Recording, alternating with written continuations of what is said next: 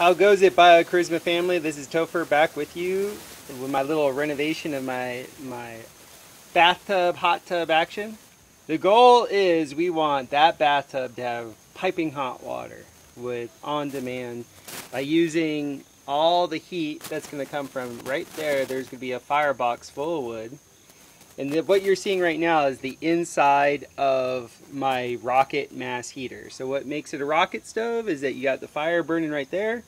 The fire comes up, it comes up through this tube, and this whole thing will be filled except for this center area that you see right here. And then what occurs then is the heat then doubles down and then drops down where you see that charcoal. There's actually a hole down there and it goes underneath the tub. But here's the innovation. We're putting a Thermosiphon. That's this copper pipe. I have 15 meters of half-inch copper pipe. And it's going to be insulated on the outside by a bunch of cob.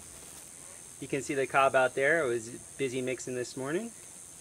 And I'm just stuffing, the cob in there with some old charcoal, stuff that had gotten wet out in the yard. And yeah.